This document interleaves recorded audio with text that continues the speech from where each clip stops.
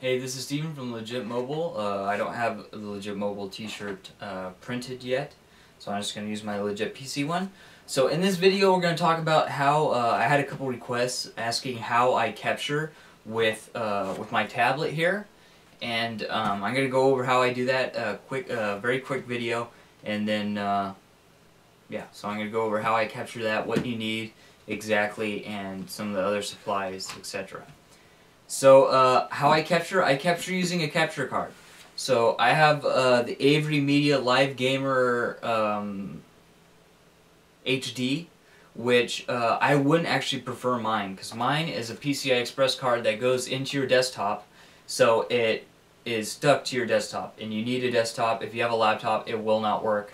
So there is a new one avermedia came out with called the Live Gamer Portable, which is a small cell phone sized, it's about like this, that you could use to capture without a PCI Express slot, and you could have it work even without a PC.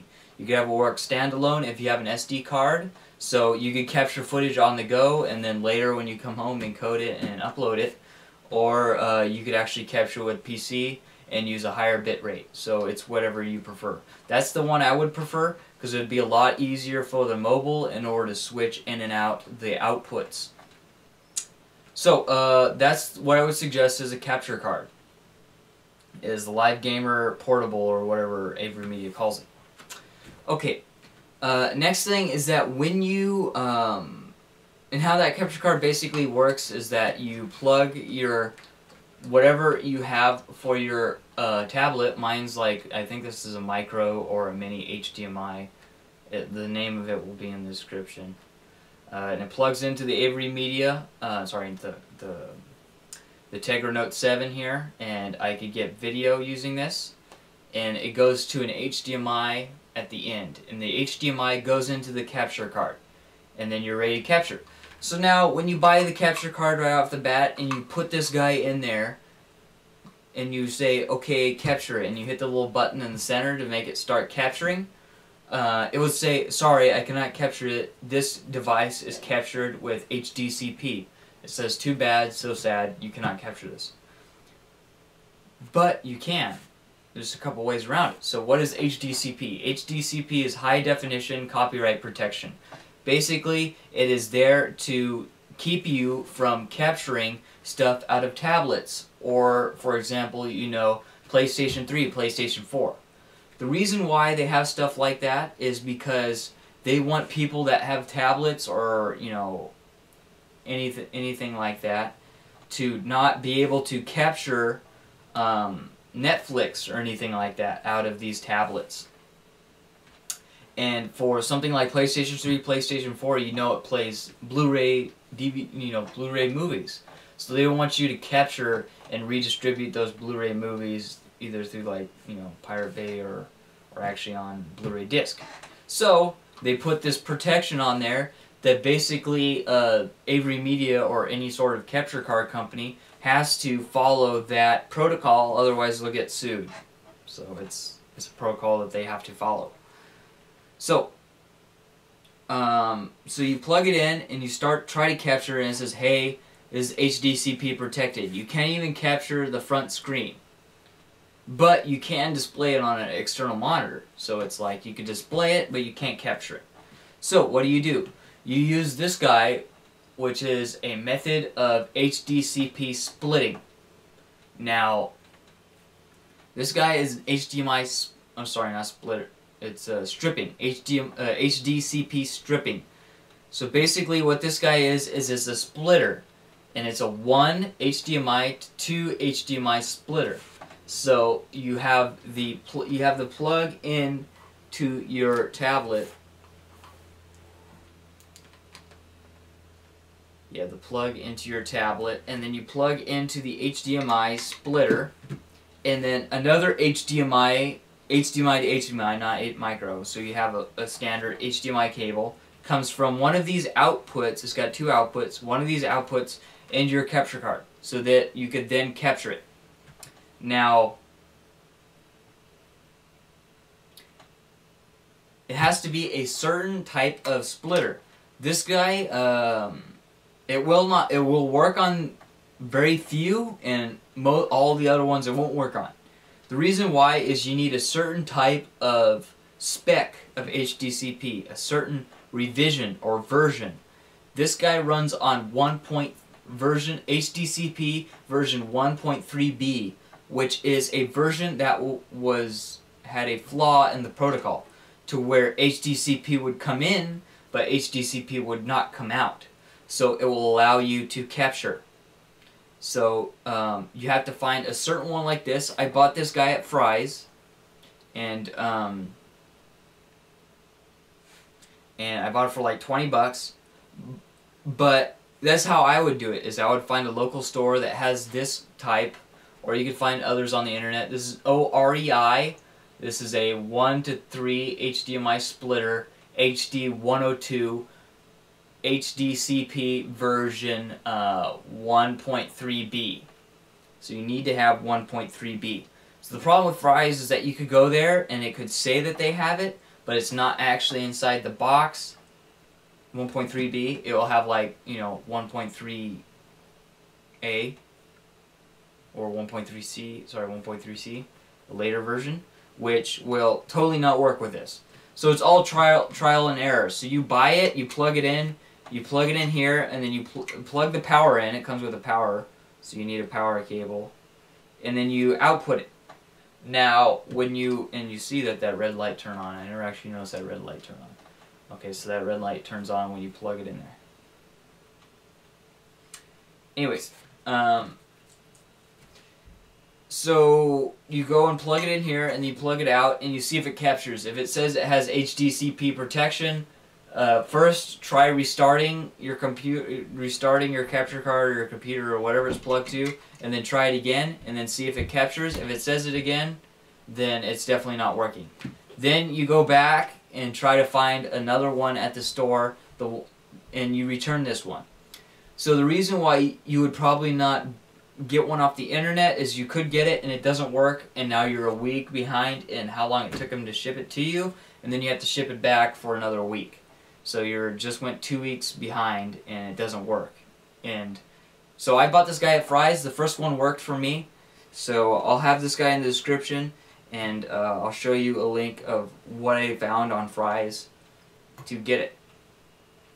Alright, so, or you could get around this $20 guy right here. There's another method with a tablet where it's something called rooting, or what iPhone users or Apple users, what I think they call jailbreaking.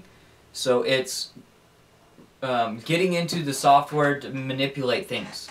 So that would probably void warranties or whatever. I'm not completely sure. I didn't want to do it this, so I'm just going to spend the 20 bucks just in case I might want to return this and get a better version. So basically what you could do is you could find instructions online to root your device and then get into the software and disable hdcp. So you don't need this guy, and you would only need one HDMI cable. So this guy goes straight into the capture card instead of going into the splitter and going out to the capture card. But now one advantage of the splitter here is that when you have the HDMI plugged into your tablet, you will not hear it through the speakers of your tablet. And I believe if you put the headphones in, it will not capture it through the HDMI. So you have to leave your headphones out, and you have to have it go through the HDMI. So now if you just have it rooted and you have the HDMI going out, you're not going to get any sound. You're not going to hear any sound. There's no speakers, no sound at all. So there's one way that you could do it, is you could put the HDMI into the splitter. Since you have two outputs, you could have one HDMI going to the capture card and another HDMI going to something like a monitor with speakers enabled into it. So you could play it on your monitor and hear the speakers. So then if you don't want to watch the video of the monitor, you could just look at your screen and hear the sound. Or you could use that monitor if it's got one of those 3.5mm jacks that plugs into the back of the panel, your monitor, and it would come down and you could plug in your headphones. So now you're listening to the audio and capturing it at the same time, because this one input is split to two. So your capture card is capturing one and you're listening to the other one. Or you could be watching it if you're not using touch controls. You could play it on your monitor and play it with a controller or whatever. So all said and done, it's going to be about, this guy's about $20, and then that capture card is 200 plus. So you're looking at, you know, that capture card price plus this guy plus 2 HDMI cables. One here for this guy, and then one out to the capture card. And so it's pretty expensive. There might be some sort of app that you could get on your tablet to get that to work, but I'm not completely sure about that. I already had the capture card because I was doing gameplay on my computer about a year ago before Shadowplay came out. So it really helped me with my capture.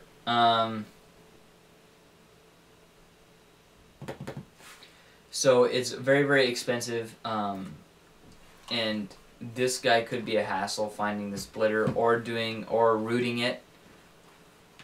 So probably if I were to do it again, I would probably just root it and save the cost of this and save the cost of a second HDMI cable, because it would be a lot easier to switch between my computer input and this input to the capture card a lot quicker.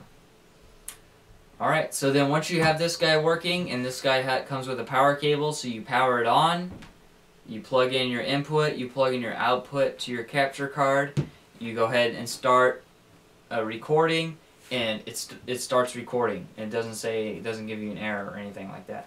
Then you're good to go. Now, there's a couple things is that on your tablet is if you go to anything like a black screen, for example, if it does like where it's sitting too long and it dims and it goes to sleep, that will cause your video to cut right there, and it won't record after. So on my channel, I have a lot of videos that I had to record at least 3 times to get a good recording. One time I might not have the volume all the way up. The next time the audio captured weird, or didn't capture any audio, or for some reason didn't capture any video. It happens a lot. Or, like I said, it cuts the video after 3 minutes, even though I did 20 minutes of footage. So now, why this works best for me is that I can have this output here, it turns off the speakers, but still get sound through, and then I could use my desktop Blue Yeti mic to record voice over top, live voice over. So I record my live voice inside my computer, and I record the audio of the game inside the capture card. So when I go to Premiere, which is what I use for this guy, when I go into Premiere, I could mix the 2 audio pieces, set each volume dynamically. So I lower the volume of my tablet, and I usually keep the same, or bring it down a little bit, my voice. So this guy will also work on something like a phone. If you don't have a tablet and you just have a phone, it will work. It fits right there inside that same adapter, depending on what you use. The Nexus 7 obviously has a different adapter. But yeah, so you need, one is you need something to play, so like a phone or a tablet. Then you need to get a capture card. So just get the capture card, try it with the tablet first or the phone, and see if it captures. If it doesn't capture, then you need to go find a splitter, or you need to root the device in order to get into the software and turn off hdcp. So now, now you're ready to capture. Go ahead and enjoy that. And I'll have all the links for everything in the description and any other afterthoughts. So if you guys, also I'll have links to all the products, and with my affiliate, my Amazon affiliate link there. Please buy that. Please buy all the stuff off that link. It helps me out a lot. And yeah, thank you for watching. If you like this video, please subscribe for more videos like it. If you have any questions, hit me up in the comments, and I'll answer them the best I can. And I'll see you guys next video. Thanks for watching. Take it easy. Peace.